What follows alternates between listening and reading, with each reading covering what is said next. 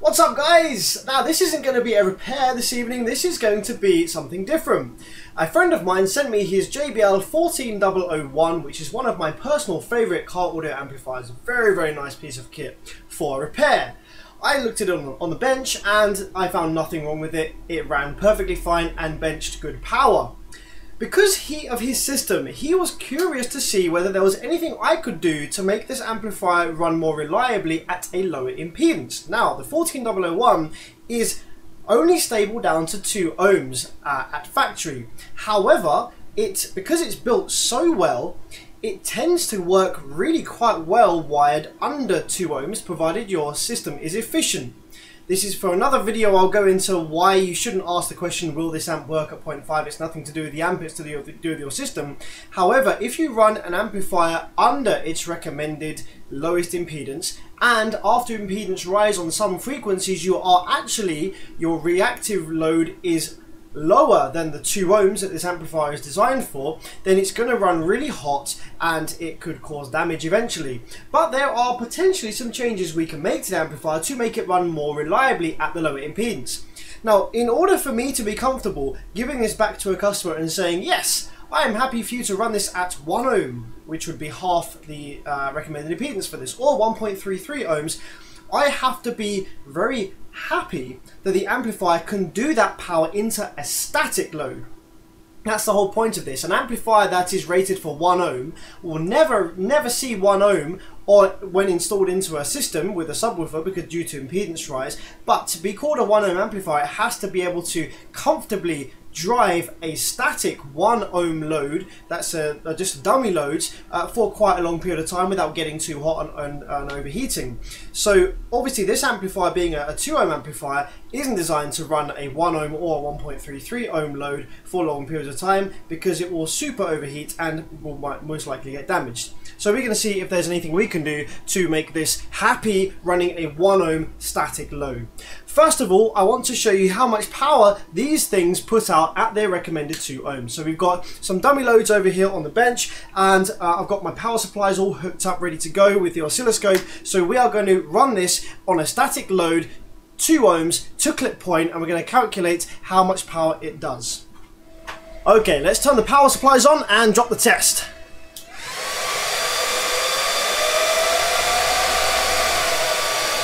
Now you may notice that on my scope I have both of my probes, channels 1 and 2, activated. And that, my friends, is because this is a full bridge amplifier. Yes, the 14001 is a full bridge amplifier. I bet you only thought that Brazilians were full bridge amplifiers. Other examples of full bridges are Vibe Monobox 4, lots of Alpine, MRP and MRD amplifiers are full bridge. There's literally loads of full bridge amplifiers out there that you didn't even realise. The JBL 14001 is a full bridge amplifier. So, as a result of that, we have 2 out of phase waves on plus output and minus output. So this is the positive speaker terminal, and this is the negative speaker terminal, and there is an out of phase wave on those to give you double the resulting voltage of each wave. So, let's continue turning this up until we reach clip point.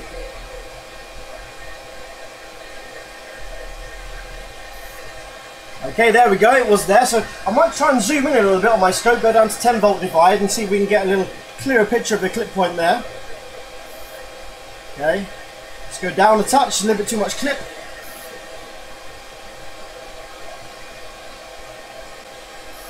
You can actually hear the amplifier start to buzz as it clips. So you can actually use that as a clip detection factor if you like. If you don't have a clip LED and you can't afford an SMD DD1, just put your ear up against the amplifier and listen for that buzzing sound when it clips. So that's pretty clean. Let's go up one more click just to the clip point there. That's where it starts clipping. So I'm going to take that as a very clean output wave. Okay, cool. And the voltage drop on my multimeter here, that was down to 12 volts exactly. So these power supplies are 12 volt supplies. So here we can calculate how much power that did at 12 volts and then use square law correction factor for 14.4 volts. And holy fucking shit, guys! Yes, these amplifiers are absolutely awesome. 1918 watts RMS at 2 ohms, 14.4 volts. That's why I freaking love these things. That is horrifically overrated power and super clean as well. Look at this sine wave. Usually, like, I mean, okay, so that would probably be like around 0.5 or 1% THD. You got a little bit on here of the top and bottom wave there, just starting to touch the top of the rail, but it's not actually gone to a square. It's not actually gone to a square line yet. So that is very clean power. You could, in a vehicle, you could run that a tiny bit more into soft clip and present no danger to the amplifier or the subwoofer, running it a little bit higher into clip there, and you could probably squeeze over just over 2K out of this amplifier as standard. Standard stock 14001, 1900 watts and more at a very clean sine wave. Fucking wicked. However, this is not about a 2 ohm load. This video is about running lower than 2 ohms. So what I'm going to do first is I'm going to change the dummy loads to present a 1.33 ohm load to the amplifier, and we're going to see how much power it does at 1.33 ohms completely factory. Now you might be thinking, when the hell would you use 1.33 ohms? Well, you might use it if you're running 3 dual 2 ohm subwoofers, or if you're running 3 single 4 ohm subwoofers in parallel. And also JBL, I think they did some subwoofers that were dual 1.5 ohm coils, and so you could wire to 1.5 ohms, so this gives you a better idea how much power it would do at 1.5 ohms. And JL Audio also did some 3 ohm subwoofer coil subwoofers. So yes, I'm going to wire this down to 1.33 ohms now and give you a good idea as to just how much power this thing can do factory at 1.33. Okay, so let's clear off the scope screen here and ready for our 1.33 ohm bench test. And actually, just to confirm and prove to you guys that this is a static 1.33 ohm we've got on the amplifier. The test lead resistance of my multimeter is 0.4 of an ohm. So if we check the terminals of the amplifier, we have 1.7 minus 4 is 1.3. So we have 1.3 or 1.33 recurring ohms on the terminals of the amplifier. And in order to obtain that load, I just have 3 4 ohm dummy loads in parallel, giving us the 1.33. Okay, and just reset the gain position because it will be different now. We're at a lower impedance. So let's start the amplifier up again and drop the bench test. So slowly from the bottom once more.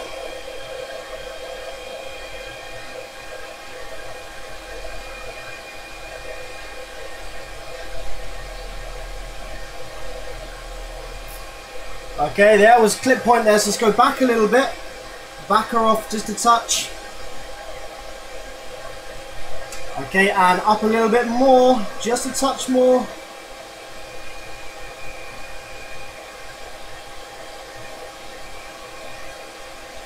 There we go, that's our clip point, so let's pause it on there. Okay, there we go. So as you can see, it's a bit lower now. We're down at 21.74 volts. And what was the voltage drop on the multimeter during that test? Let's see. Let's do it one more time. 11.98. 11.97. So not too bad. So it's still not drawing horrific amounts of current at 1.33 ohms, and I can already tell you this is going to be a seriously nice amount of power that this is doing at 1.33. You're going to be super blown away by this. And I know this is only like a short pulse of 1.33, but it's proving the amplifier is capable of doing that while still producing a relatively clean looking, well, very clean looking sine wave. And if you were wiring your speakers up at 1.33, again, due to impedance rise, it would never see what it's seeing now, so you should be very happy. So yes, let's see.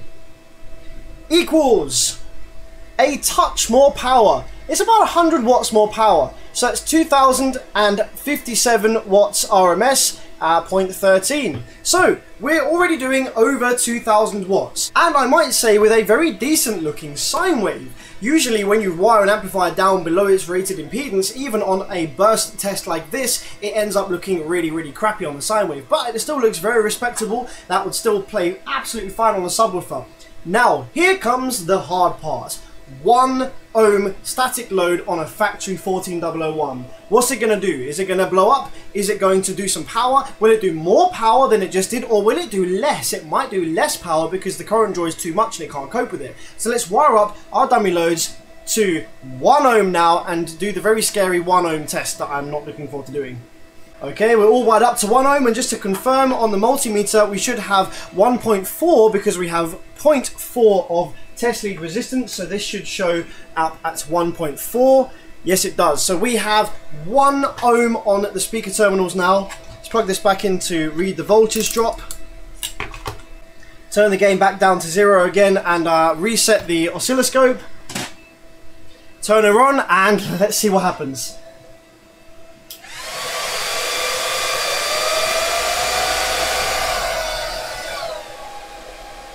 So start with the gain right down to 0, and just going to make sure the amp is cool. Yeah, the heatsink is still pretty cold, so it shouldn't... now heat is a problem. Heat causes MOSFETs to not be able to put out as much current, so... Okay, let's slowly turn it up and see what happens here.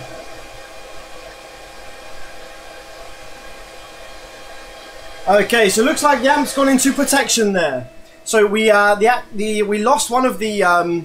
We lost one of those rails there, one of the outputs, and I believe that went into protection. So what the amplifier has is it has overcurrent resistors on the output section. So it has great big bar. I'll show you these in a minute. It has great big bar resistors, and it measures the voltage drop across the great big resistors. And if the voltage drop across those is greater than a certain amount, then it triggers the protection circuit, which is what just happened there. So the amplifier doesn't do a 1 ohm static load at the moment. It will only do a 1.33 to clip point. So let's take the amplifier apart just now and let's see what we can do to make it happy down at 1 ohm static. Alright, here we are. So after an amplifier has gone into protection, especially when you're doing stupid shit like that on the output section, it's a good idea before you power it up again to just make sure that you didn't short out any of the output FETs. Because if you did and you try and power the board on again, what happens is because there's a short circuit over here in the output section, the power supply, the protection is delayed by like a fraction of a second, and when you try and turn the amp on, the power supply is going to try and power the short circuit and blow the power supply as well. So let's just confirm that we don't have a short on the output section following that protection there. So we've got good looking MOSFETs on this bank here. Yep, that looks good. So we don't have any shorts between the gate and the source. Okay, cool. So as proven there, the amplifier just protected due to overcurrent on the output section. So overcurrent detection is actually done, like I said, by these great big bar resistors. And these are these things here. So what these resistors will be is these will be across the rail voltages. So the power supply generates plus minus rail voltage, and that then gets fed to the MOSFETs.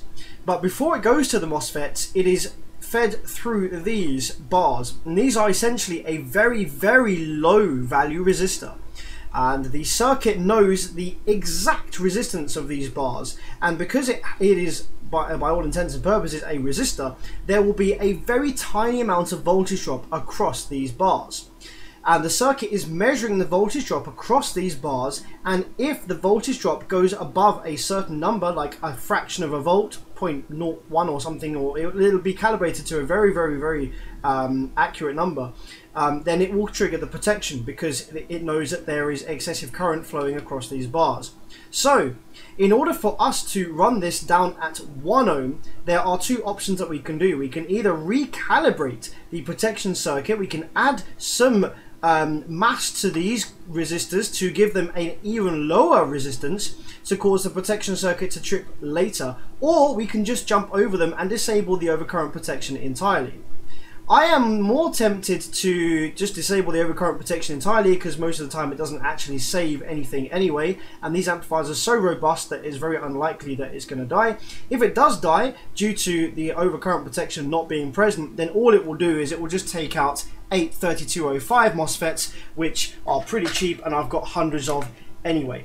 So it's not really going to do it any good. This thing would only really trip if there is a short on the output section anyway. So if there's going to be a short on the output section, then it means it needs to come in for a repair anyway. So all it means is I've got to replace 8 3205s instead of just the output FETs, which is no big deal. That's fine. And this is obviously the customer's amplifier, so we will speak with the customer, just confirm everything that he's happy to go ahead with in getting this thing running super low impedance.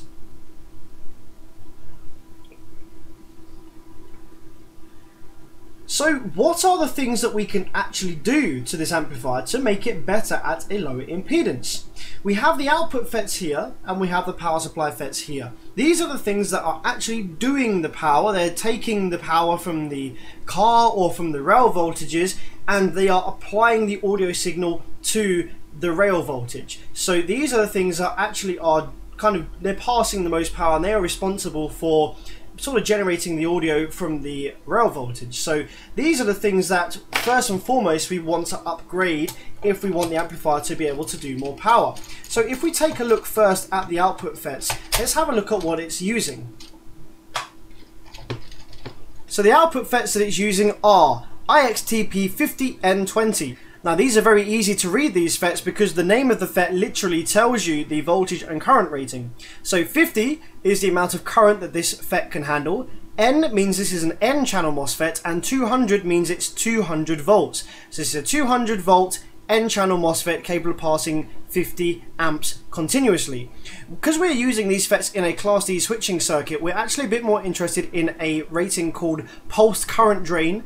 That's a little bit more important in this, and there's loads and loads of other factors on the datasheet that will tell you how good these FETs are for your specific application. I won't go into that today because that will be an hour-long video by itself. So okay, so we need some FETs that are going to be better than these. Now what makes a FET better than another?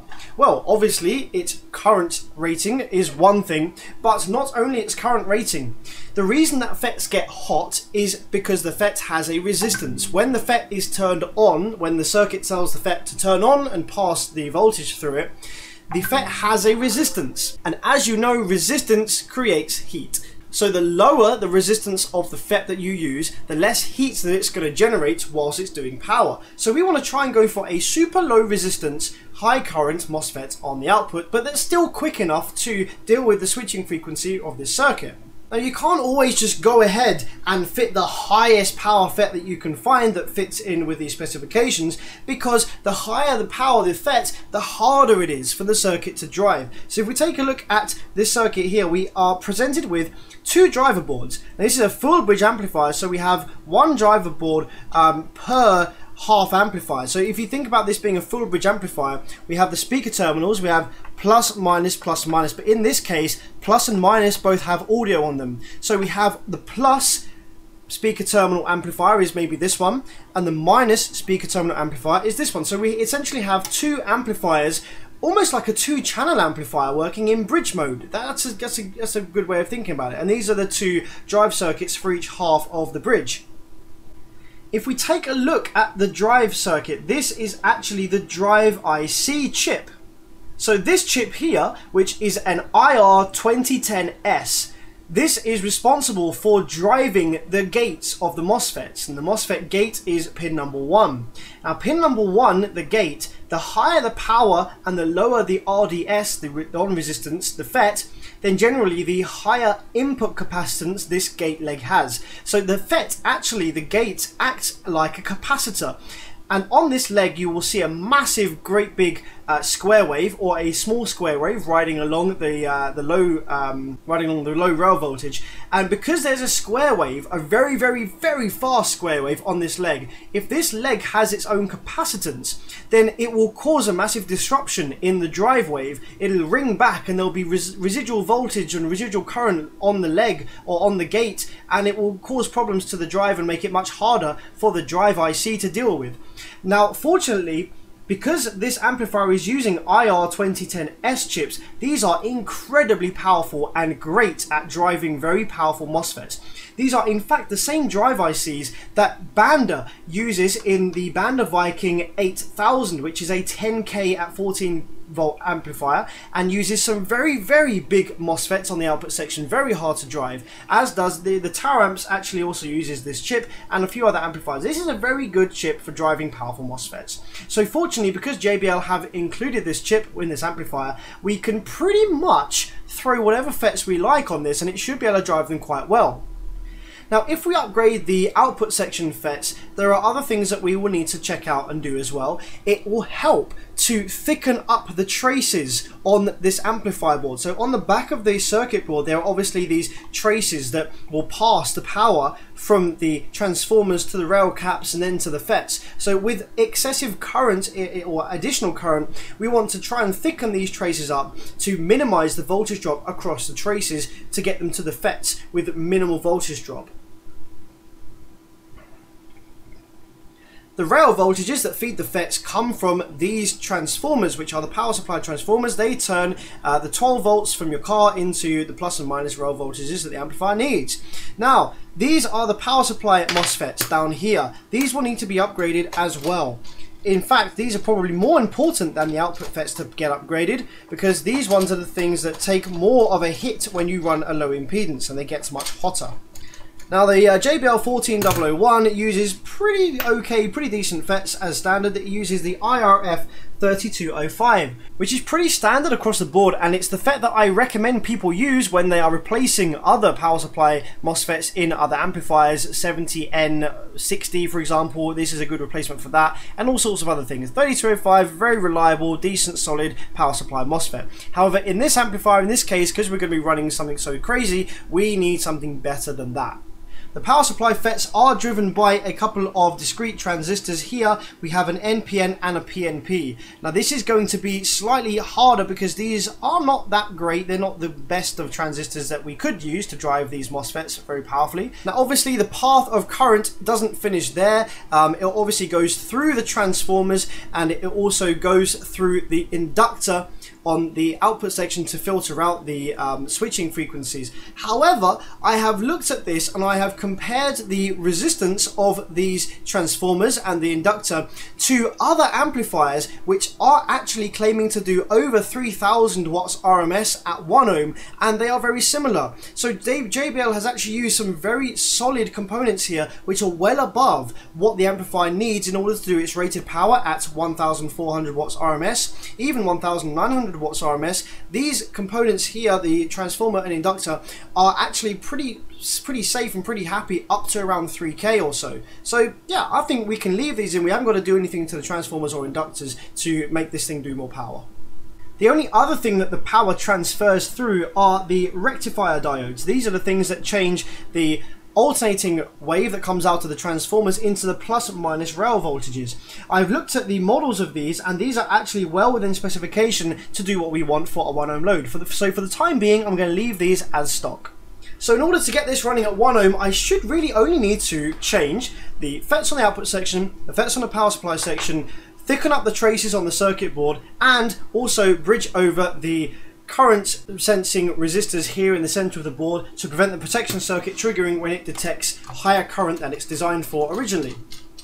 There we are, board is out of the heatsink. Now the parts that I have selected to install in this amplifier as an upgrade, we have the power supply FETs, which I have chosen to go for IRFB 3004 PBF. These are a significant upgrade over the 3205s, but still relatively easy to drive.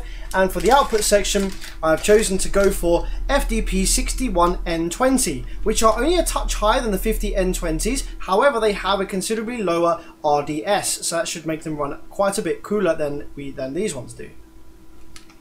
Okay, cool. Let's get to removing these original FETs and installing the new ones, and then we can turn the amplifier on and see how it likes the new ones.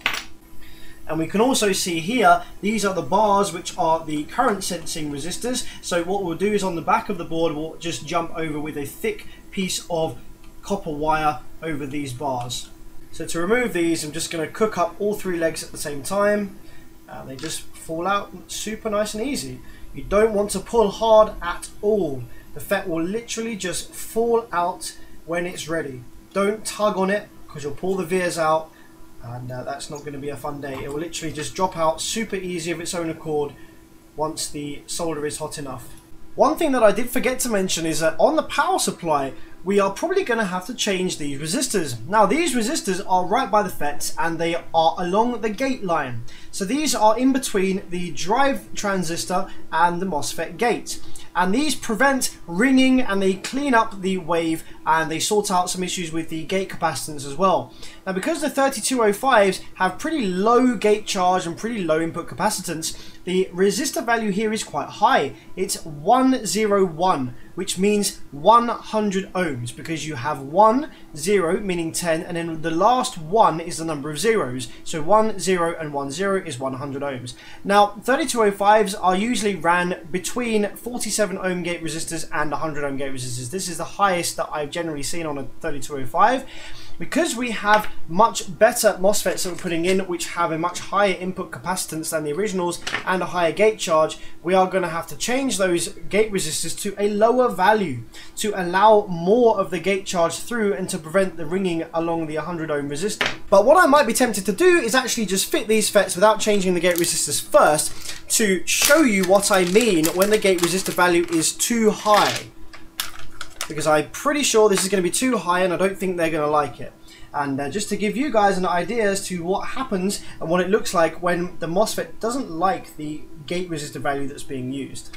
I just wanted to show you the values in person here between the FETs. So here we have one of the original 3205s from the amplifier in the transistor tester, and we're just going to run a test and see what the specifications come up here as. So the RDS, which is the resistance drain source when the FET is turned on, we can kind of ignore because it's so low that the test lead resistance on the tester is greater, much greater than we're able to read here. So 0.2 of an ohm, it's much less than that on the FET, but it can't really read it due to the resistance of all this mechanism here. So the gate capacitance CG is 5.63. So this is the capacitance on the gate of these, and the VT is the turn on voltage of the gate. So once the gate voltage reaches a certain threshold, it will turn the FET on, and in this case it's 3.4. So the main thing that we're going to be comparing here is the gate capacitance of the new FET, which is an IRFB 3004. And as you can see here, the gate capacitance is much higher. We're still turning on at 3.4. Nice to see it's the same actually as the originals, but the gate capacitance is way higher, which means that this FET is going to have a much lower RDS and a much higher current capability. Okay, so the new power supply FETs are fitted just on their own, and I have deliberately left the output FETs out for this point in time because I want to check the power supply FETs first, and I want to see how well they're driven by the drive circuit and whether they get warm at all on idle. The indication that these FETs are very happy on this drive circuit and in this circuit are that they stay absolutely stone cold on idle with the amplifier not running anything. So with the output FETs removed, there will be no current drawn from the amplifier at all. So these power supply FETs should not heat up at all. If they do heat up a little bit, then we will have to change the gate resistor value to a lower value to allow them to be driven better and faster so that they don't heat up. So let's turn the thing on and let's see how well they run. So we're going to take our oscilloscope probe here, and we're going to be probing the output of the FET, which is the drain, and we're also going to be probing the gate to see how well the gate is being driven. I'm going to only allow like 2 amps to pass at this point, and we're going to run on 10.6 volts to start with, nice and safe. So let's go ahead and turn her on and see what happens. Here we go, leaving it on for a little bit, and I'm going to turn it off. And yeah, these FETs are starting to run pretty damn hot. So if we take our thermal imaging camera, I can actually show you that. Okay, if we look down our thermal imaging camera, I don't know how well this stupid head cam is going to make this out because the contrast and the focus is very bad, but the power supply MOSFETs are actually running at like 32 degrees after a few seconds of operation, which is much less than ideal. They're not running stone cold like the originals were. So we can take a look at the drive wave and we can see why it is that they're running hot like that. So I'm going to probe the gate of the power supply MOSFETs now, and I'm going to show you what this looks like on the scope screen.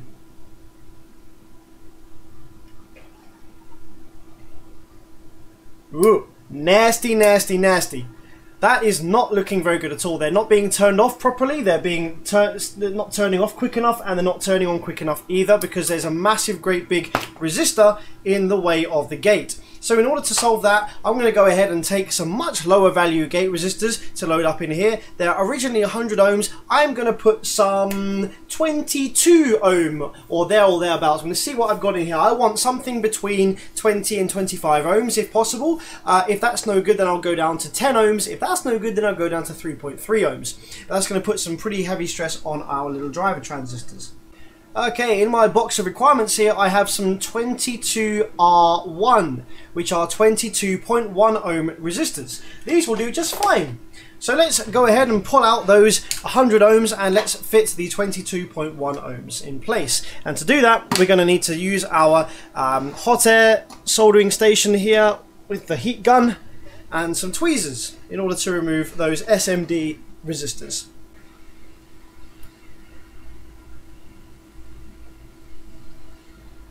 Here we go, there's one. There we are, so the resistors are removed, and I'm just going to freshen up the solder pads for these, and I'm too lazy, I couldn't be bothered to change over my soldering iron tip, so I'm going to use the big tip for this, which is fine. It's cool, we're accurate enough with this. Cool, and now let's install our 22.1s.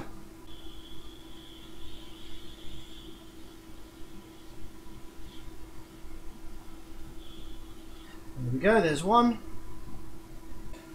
Okay, that's all of our new resistors in, so let's go ahead and see whether that makes a difference to how these FETs run. Now, I've just been using the hot air gun to solder, so these area is very hot, so to cool it down quicker, I'm going to take some isopropyl alcohol spray, because it evaporates very quickly, spray the back of the FETs, and then give them a blow, and they should cool down very quickly, because okay, they're pretty cool now, so let's go ahead and see the drive wave. Has it made a difference installing lower value gate resistors? I imagine it probably has. Let's take a look.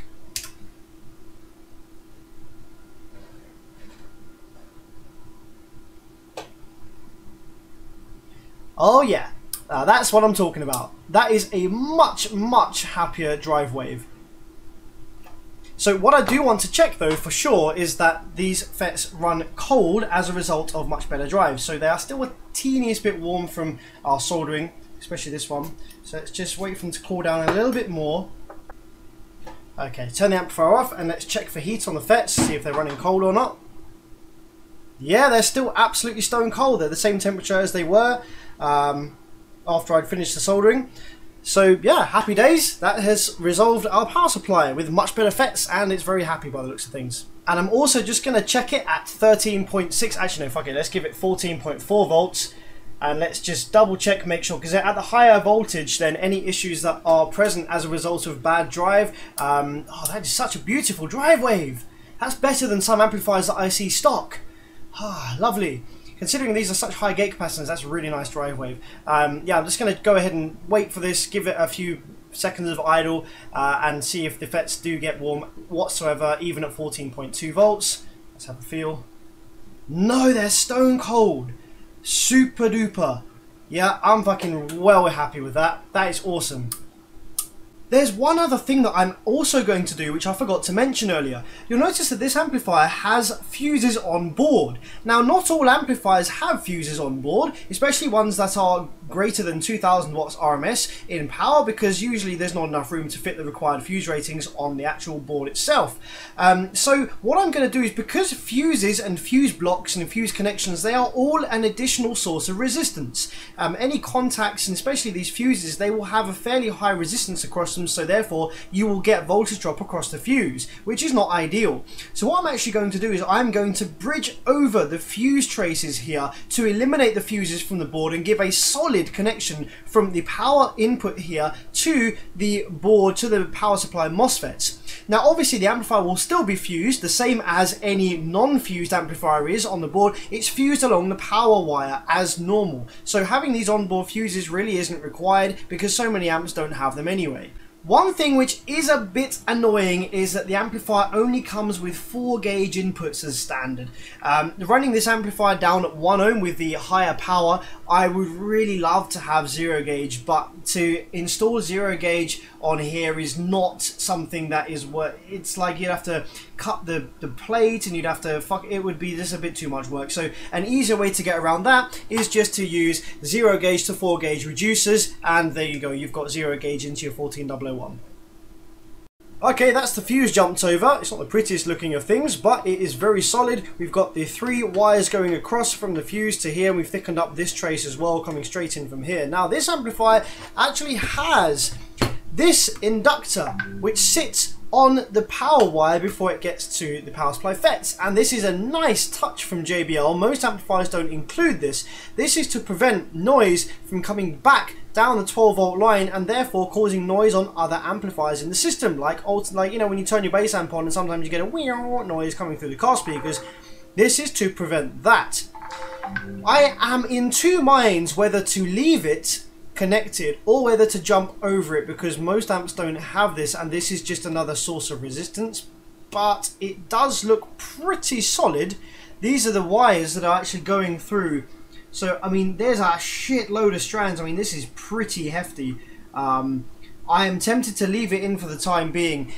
If when I'm doing some testing at 1 ohm and 1.33 ohms for a long duration of time, I'll use my thermal imaging camera, and if I can see this getting hot on the thermal imager, then I might be tempted to jump over it, because obviously if it's getting hot then there's resistance, which means there's voltage drop, which means no good. So I will monitor this, but I want to leave it connected because it's a cool thing, but I'm aware that it might be hindering our performance. So now I want to turn my attention to the output FETs. Now the output FETs that we've got for this, they are an upgrade over the originals, but they're not as horrifically different as the originals like the power supply FETs were. So these are 61 N20Ds. So these are 11 amps per FET better in terms of DC current draw, but their pulse drain current and their characteristics at the voltage we're going to be running at are much better suited. So the output section already uses pretty low gate resistors. We've got 10 ohm gate resistors here, so I don't think we'll need to change those. If we do, I've got some 4R7s to go in, which will be a good replacement. So let's go ahead, suck the solder from these holes, fit these new FETs, and see how it likes them. There we go. So output FETs are soldered in, and let's wait for them to cool a tad. Use our alcohol spray once more to cool these down a bit quicker, get the heat to evaporate through them nice and quick. Okay, so let's power her up and see how happy it is with these new output FETs. Turn our power supply on. Oops, let's turn that down from 14.4 just to start with. Start on a safer lower voltage of around 9.6 is let's go for about 10 point something. 10.6 is fine. Okay, so let's just first of all check that we haven't made any solder bridges here. Yep, looks good. And let's turn the scope up to see the full wave. Okay, 1.2 amps. And yeah, the output wave looks okay. We've got a bit of a spike. Actually, that's not too bad. That's pretty normal. What does the drive wave look like? Let's zoom in on the low side drive wave just here. That looks pretty good. I don't think we're going to need to change our gate resistor. Let's turn that off and let's check for heat on the FETs after that small bit of operation. Now, I don't want to just go and feel all of them because they have high voltage on them still, so I'll get a little shock. I just want to feel 2 and 2. Yeah, they're absolutely stone cold, so that's pretty good. Let's check 14.4.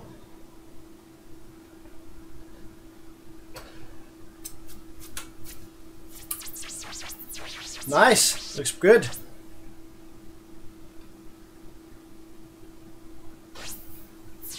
The drive wave looks pleasant as well.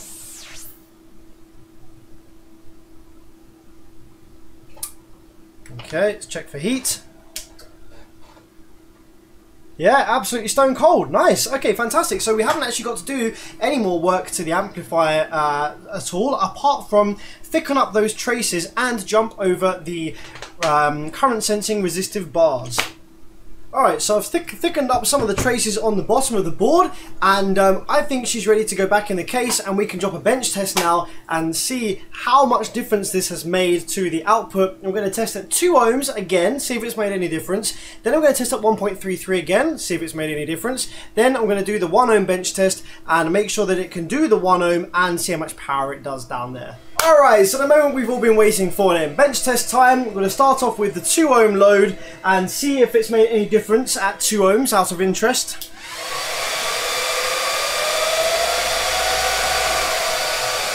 So let's give you the scope screen and let's see, is there any difference to the power output at 2 ohm? Okay, we're going to stop it there. So that's pretty much right on clip point. And I think we've got a slightly higher voltage there than we had earlier. We've got 28.05 and 27.52, but because we have differences in how the scope has been calibrated, because it's super old scope, these should be identical. So we're going to go ahead and take the 28.05. So let's take 28.05 times by 2, gives us 56.1, and 56.1 volts. No fucking way. No, what the fuck? That is absolutely insane. Well, the proof's there, guys. It's there on the screen. It's a bit more clipped than before, albeit it's very difficult to get the game knob in the exact same position every time and get the exact same clip thing every time. But that is a lot of... Let's do it again, but let's run it a tiny bit cleaner, similar to how we had before, okay? Okay, that's kind of similar to how we had before, right?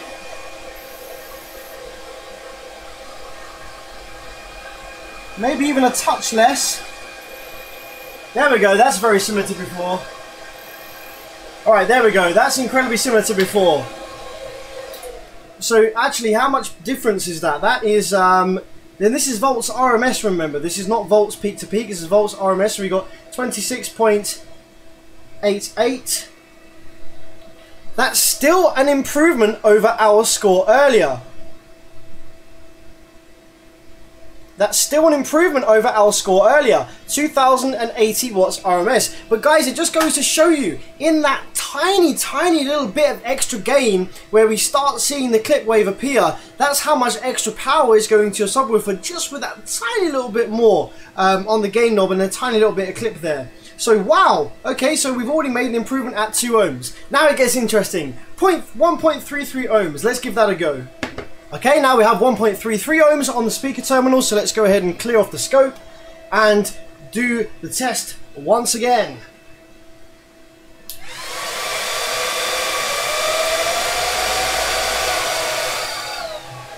There we go. So yeah, that's pretty much our clip point, similar to before, really.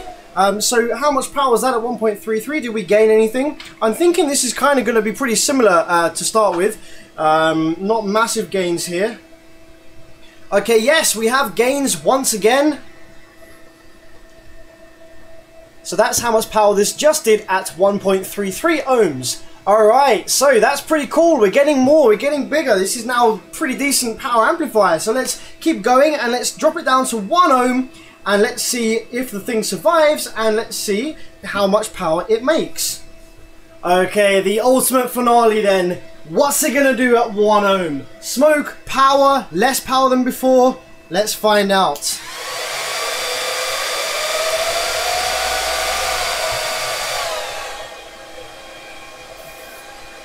Okay, so that's a little bit dirty. That's a little bit dirty, but I think maybe we'll take it. All right, we'll go down one more. We'll go down the tiniest little bit if we can. We'll go down the tiniest little bit. That was 21.61 volts. It's a little bit on the clippy clip side. Let's go down a tiny bit more. Okay, I'm not sure if I can get it. It's so sensitive on the gain knob here. Okay, one more. Nah, it's too clean now. Okay, now actually that's pretty much perfect. Okay, 20.33.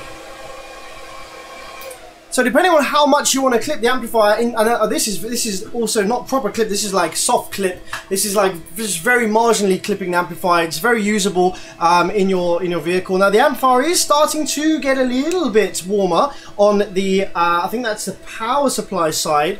I think actually the power supply and yeah, the output section side doesn't seem to be, I mean, it's getting like lukewarm. It's maybe like, I don't know, 32 degrees mildly, but this is a very, very stressful environment for this amplifier to be doing. So it didn't protect. We disabled the protection circuit. It actually did very reasonable voltage. Like, you know, the voltage isn't dropping that much by dropping the impedance load. Like on a normal amplifier, when you test 4 ohm, 2 ohm and 1 ohm, the voltage does drop. The voltage at the clip point does drop considerably from, I don't know, say like on a regular amplifier it's 40 volts is clip on 4 ohm, and then down at 2 ohm the clip happens at like maybe 36, and then at 1 ohm the clip happens at like 32. That's how it generally goes, because you're drawing more power from the amplifier, there's more voltage drop across the circuit board, across the rails. However, this is very respectable, from 26 volts at 2 ohm down to 20 volts at 1 ohm. That's very respectable, especially for an amplifier that's never designed to do this. So let's see,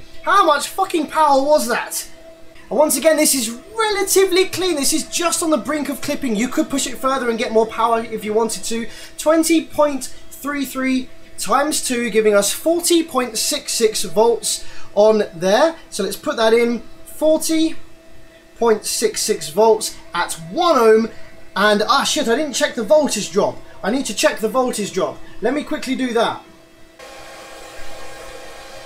11.92 was the lowest I saw there, so we're going to take 11.92 as our voltage drop point. There we go, guys. We have a total power that this amplifier is capable of doing at 1 ohm at 2,412 watts RMS. So I think that the limitations there in order to getting this over 2.5K onwards to 3K are going to be in the likes of that inductor, which is on the power supply input, possibly the input terminals here being only 4 gauge. They're not heating up though. Like I say, things that have resistance get hot. So let's, whilst this has been recently running, let me very quickly undo all of these screws here for the power supply. Let's see if we can see what's got hot on the board, because that will be where the resistance is that's preventing this from doing any more power than it is. Okay, so yeah, that inductor that I was mentioning earlier, that is actually quite warm. So there will be some voltage drop across that. The transformers, they will get warm because they're doing a fair job.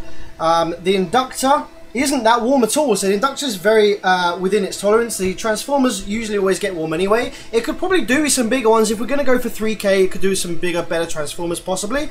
It could do with a rewind on this for thicker, although it's not that hot. Other things that are hot, I think the FETs that got the hottest were the power supply FETs.